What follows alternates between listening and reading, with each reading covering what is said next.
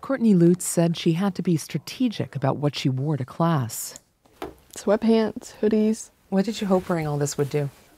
Draw less attention.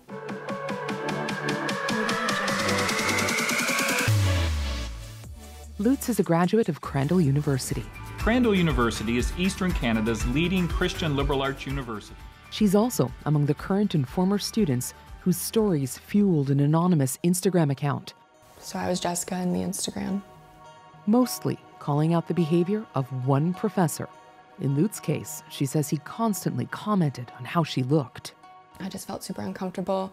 I was anxiety-driven. He commented on the clothing that I was wearing and asked if I dressed up for him. I never wanted to attend these classes because I was scared to get called out. Crandall professors stated that I would not pass the class. That professor's behavior was so off-putting. I wanted to keep track of when these things were happening. Indira Trousdale started documenting it alongside her class notes. Why do you have to describe how I look fetching or something like that? I don't really want my older male professor imagining me in different outfits. It's a little uncomfortable. That professor. How are you today, Dr. Stackhouse? Very well, Seth. Nice to visit with you. Celebrated Christian theologian John Stackhouse Jr. Evangelicals are people who believe that God's given us something important to do. This theology professor A regular CBC pundit, from a new pope. There might be actually hope for those who want to see the church change. I'm very happy. To the Dalai Lama's visit to Canada. He's the serious spiritual guy who's not a Christian. I wrote a book about 10 years ago. And an author of numerous books, including one on feminism in Christianity. But on Wednesday night, after a 6-month investigation prompted by those social media posts, Crandall University issued a blistering report that revealed another side of the professor. The report itself doesn't name Stackhouse, but CBC News has identified him as the faculty member, one whose classroom jokes or stories constituted sexual harassment, whose behavior bordered on abuse of authority, and whose antics detrimentally affected the learning environment. The investigator, after viewing more than 100 pages of inappropriate emails sent by the professor to a student, concluded it was a classic case of grooming. Crandall terminated Stackhouse within a week of receiving the final report. It turns out it wasn't the first time he'd faced such allegations.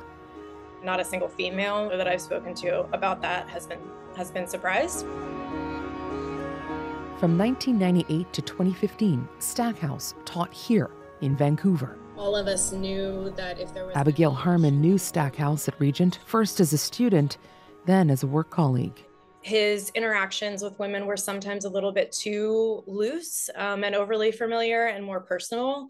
Sometimes it would feel like it would cross a line into an understanding that he was maybe interested in you or attracted to you, or that he wanted something from you. When you hear he's under investigation for some of the same issues at another university, what goes through your mind when you hear that? I was not at all surprised. I would assume that someone who was not held accountable for his actions was going to simply continue the same misconduct at a different institution. In the Crandall report, the investigator asked the professor if there had ever been a sexual harassment complaint made against him at his previous institution. His reply, according to the report, "I do not see how it's in my interest to answer that question." Multiple sources told us Regent College investigated Stackhouse's conduct with female students and staff back in 2014. We also reviewed documents from that time which reveal a similar pattern of alleged behavior and at least one instance of unwanted touching that ultimately led to his departure. CBC News has also learned there was a settlement agreement between Stackhouse and Regent, the terms of which were to be kept secret by both parties through a non-disclosure agreement. And so when it hired Stackhouse, it appears Crandall didn't know about his past. If that was apparent before, why did it continue to Crandall? It's just continuous, and these patterns, it hasn't changed. We call it pass the garbage, one individual moving from one organization to another because there's no trail. Liz LeClaire is with Can't Buy My Silence, an international movement dedicated to ending the misuse of non-disclosure agreements, or NDAs, especially when it comes to silencing victims.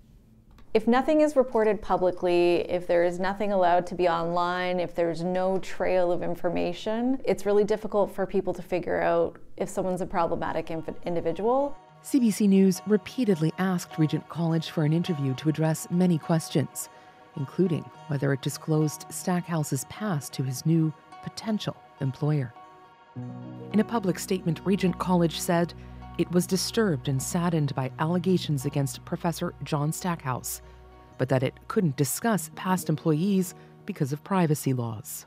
Regent's public statement is honestly pathetic. There's nothing good or noble or true about it. It doesn't take responsibility. As an alumnus of Regent, I'm frankly embarrassed. Michael Buttrey is currently a PhD student in ethics at the University of Toronto.